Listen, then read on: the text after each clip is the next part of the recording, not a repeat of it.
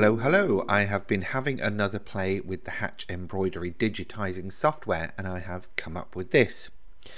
I can't take the whole credit though. The unicorn head was from a website called Urban Threads, who do some fantastic embroidery designs. They also sell the designs in various different formats and various different sizes.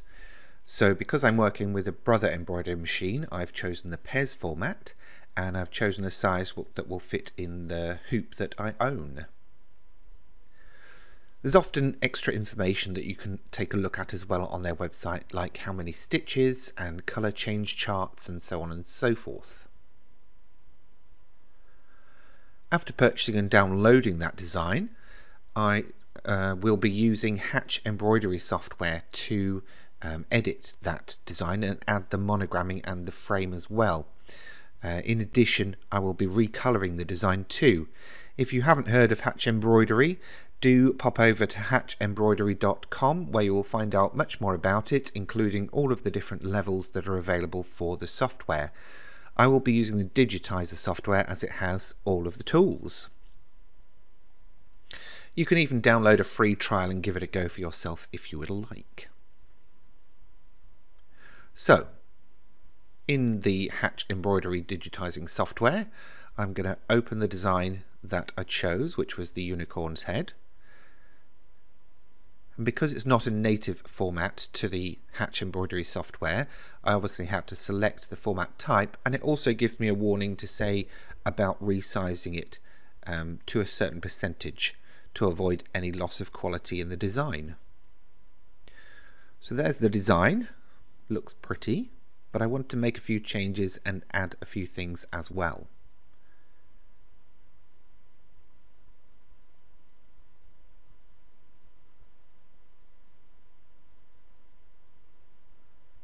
The first thing that I will do is begin by taking a look at the sequence of colours and colour changes, just to see what I'm working with.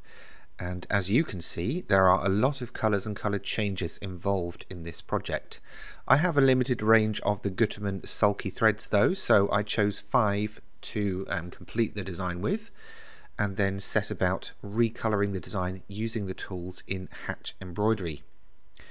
You've got many different colour charts available, so I obviously chose the sulky colour chart as that's what I'm working with, typed in the colour codes, and then recoloured each part of the design. And I also began moving them around as well so that they would stitch those colours all together.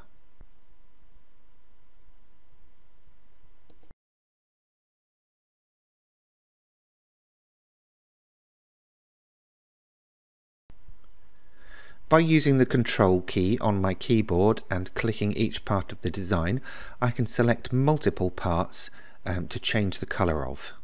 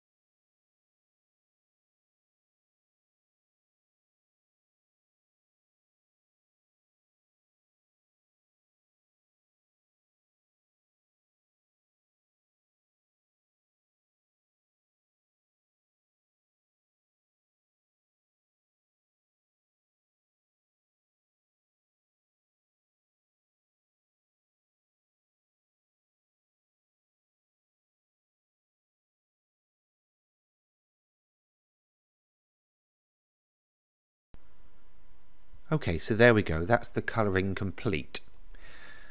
So I'm just going to close a couple of these toolboxes down over on the right and take a look to see if I'm happy with this. Now I can see various different things going on there, so I'm just going to hide as much as possible so I can see just the stitches in the true view feature of Hatch Embroidery, just to make sure that it looks as I expect it to. And I'll also select my hoop size so that I can see what size roughly the stitch design is going to come out.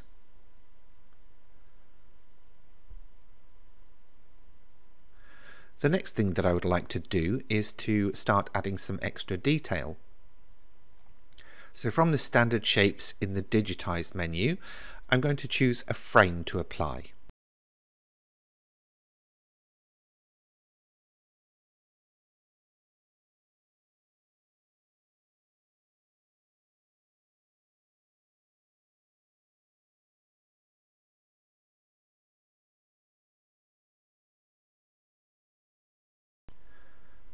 Once I have chosen the design, I click OK, then click once anywhere on my hoop area, and click a second time or press enter to set that shape in place.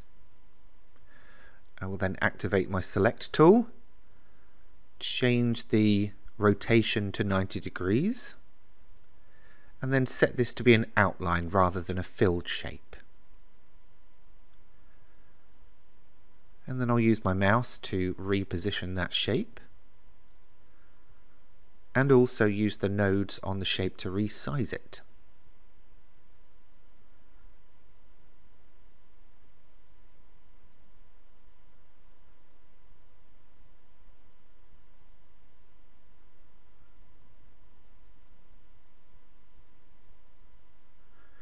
Okay, I'd like to add maybe some extra outlines to that frame, so I'm going to use the Create Outlines tool from the Create Layouts menu, and I will set the offset outlines to 2 millimeters, just the offset count to 1, and then leave everything else apart from the colour the same.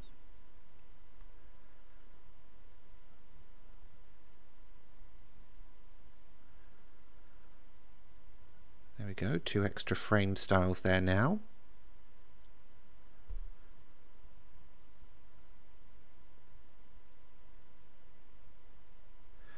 So I'll select the colour that I want to stitch each frame part out in, and also the stitch type for each of those as well.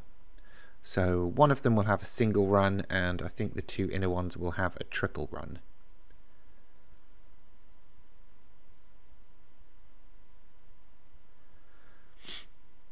I'm just going to reorganize these frame parts in the Sequence tab as well, so that they will stitch out with the other coloured parts that are in the design.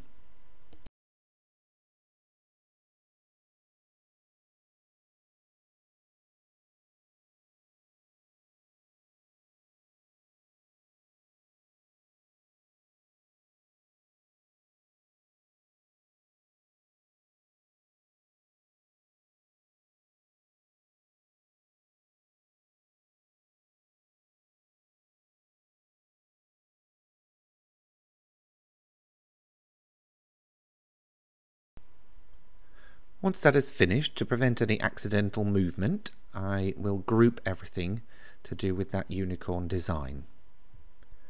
Then the next thing to do is use the built-in lettering tools to start adding the words onto the design.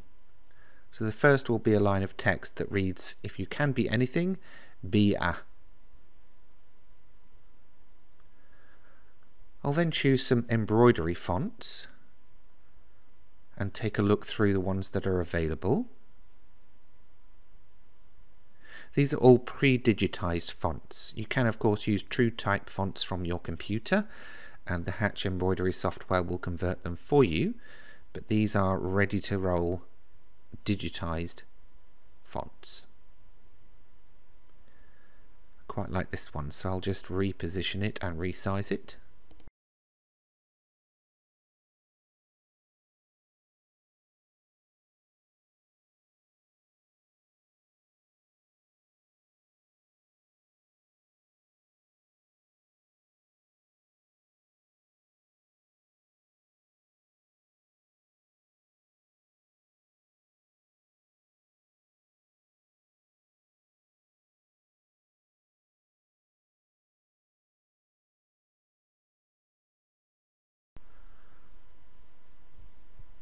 change the colour as well there. And the next thing I will do is a second batch of lettering, and I'll probably try and spell unicorn correctly. And then I'll choose a different font from the selection. I'll probably go for the antique rose design.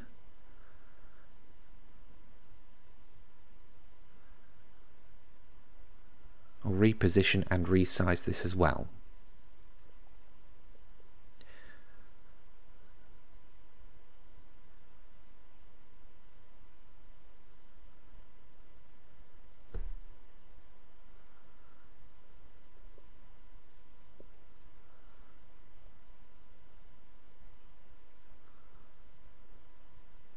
Now I'm selecting everything and using the Align and Space menu just to make sure everything's aligned vertically.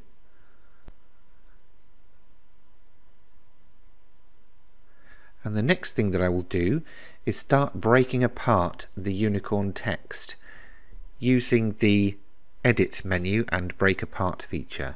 Just a pointer, it's important that you do as many changes as you need to make before you do this, because you can't go back and change the text after you've broken everything into its individual parts.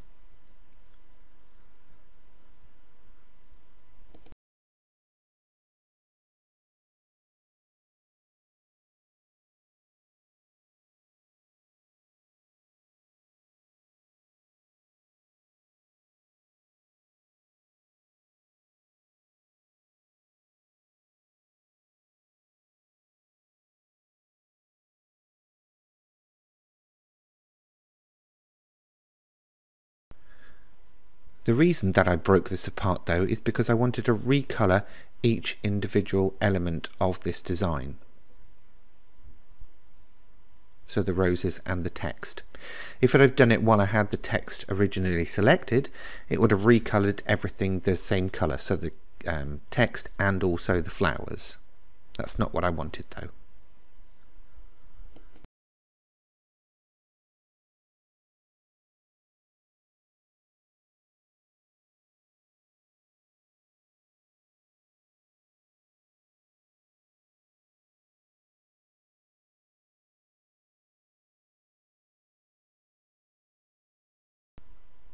Just a bit more rearrangement in the sequencing here, again so that all of the colours will work together and be stitched together.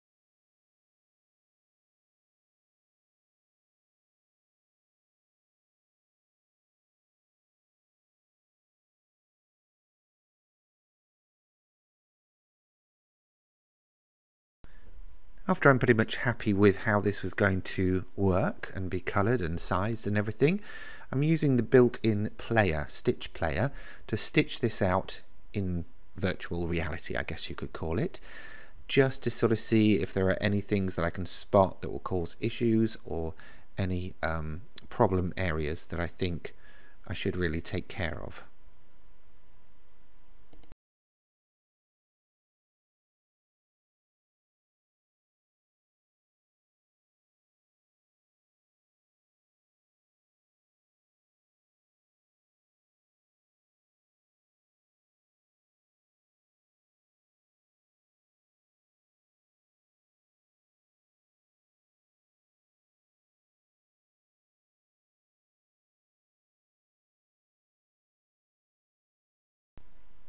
I'm happy with how that went though, so I can now save my design or export it and then take it across to my embroidery machine. And just so you're aware, I'm stitching out on a Brother Innovis 750E machine using the Gutermann threads that I showed you earlier.